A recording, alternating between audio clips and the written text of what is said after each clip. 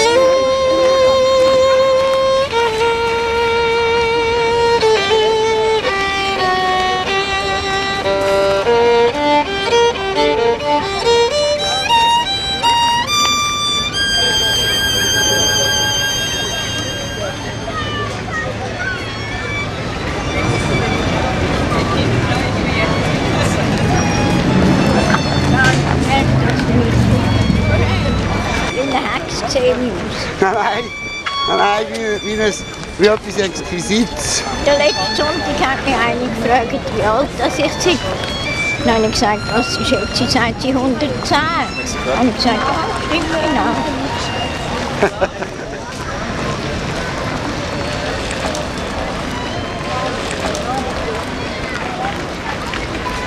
Sie haben mir es ja erzählt.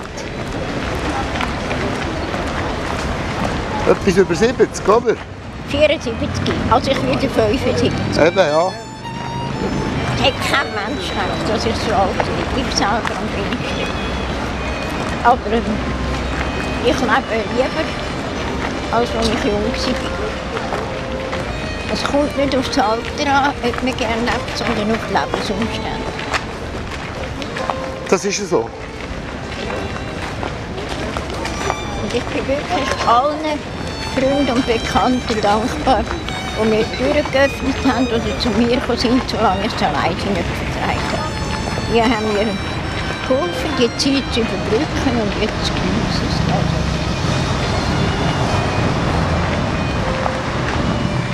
Aber Sie haben die Freunde immer noch? Ja, die noch nicht gestorben sind, ja. Je älter das man wird, desto mehr Menschen sind halt gestorben.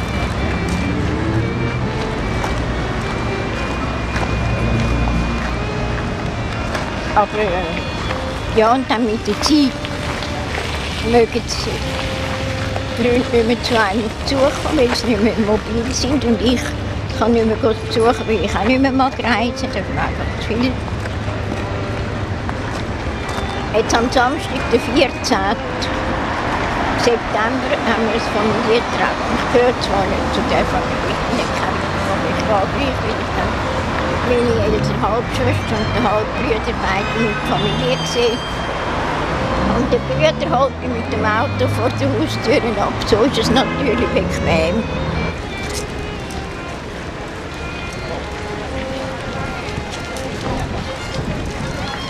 Jetzt eine gerade fotografieren.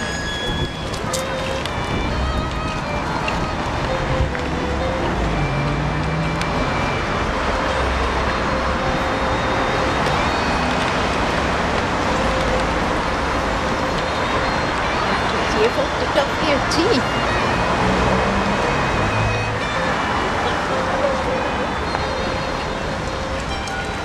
Jetzt werden wir beide fotografiert. Ja. Das ist ja unglaublich.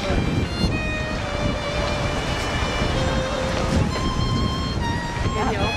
Ich glaube, die Leute sehen das so gut und sehen das. Jetzt werden noch ein Film stehen.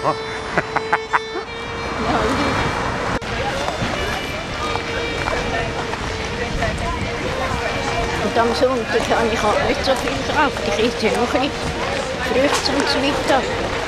Ein paar Traubenbeeren und ein bisschen Datteln. Und das Käferchen, das war mein Mittag. Zuerst noch also Salzgläser und Zitronenwasser zum Flüssigkeit. Das Nacht gibt es dann Salat und Fisch. Aber am Mittag, wenn ich so allein essen will.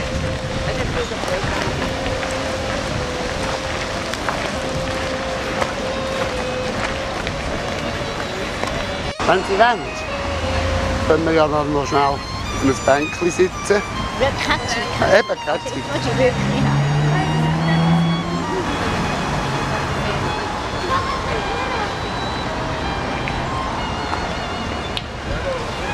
Nein, also heute habe ich ein volles Programm. Ich muss noch 3 Briefe in die Maschine tippen, die ich schon den Entwurf geschrieben habe. Alle nach Israel. Bekannt in Israel. Dort sind Sie ja gewesen. 9 Mal im ganzen, 13 Mal im ganzen 9 Monaten. Und meine Freunde sind eben dort in der Ferien gewesen und haben mir dann von Geschwistern die Geschenke gebracht. Und jetzt muss ich denen ja danken für die Geschenke. Und einen wegen. Dann kann ich es Deutsch schreiben und die übersetzt dann in die Briefe für ihre Geschwister. Also in die Briefe schreiben kann ich schon gar nicht mehr. Und Englisch brauche ich viel zu viel Zeit. Ich will keine Fehler machen, dann schaue ich alles nach im Wörterbuch. Dann hat sich da eigentlich etwas verschworen. Ja. Alles jetzt fotografiert. Was mir da fehlt, sind die Bahnflötenspieler. Die haben Sie sicher noch mit gehört. Ja. Das hat mir so gefallen, hat mich manchmal zu Tränen gerührt. Aber die können nicht mehr, ich weiss nicht, ob sie nicht mehr da sind oder ob sie viel zu wenig gespendet worden ist.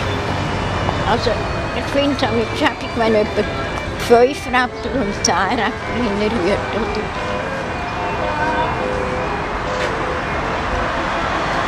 Das ist Drehorgel. Sie habe ich auch noch drauf. Die habe ich vermisst im Hinweis. Und da muss ich auch noch etwas spenden. Oh. Ich war noch nicht gesehen, als ich im Hinweis. Das höre ich so gerne.